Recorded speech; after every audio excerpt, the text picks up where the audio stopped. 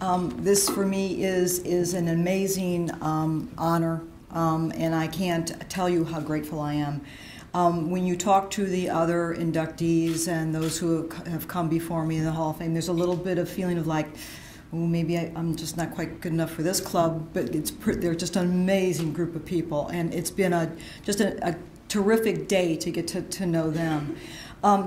When I started, I had to work my way through school because we didn't necessarily have the background or financial resources. So for me, engaging with SIU was very much a working, going to school. But this is where I learned to think. This is where I learned to work. This is where I learned balance for all of my life.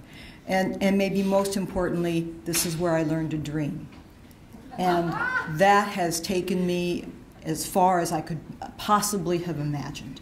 And I am extremely grateful to this organization and to those who taught here for everything that they did for me. And thank you so much for this incredible honor.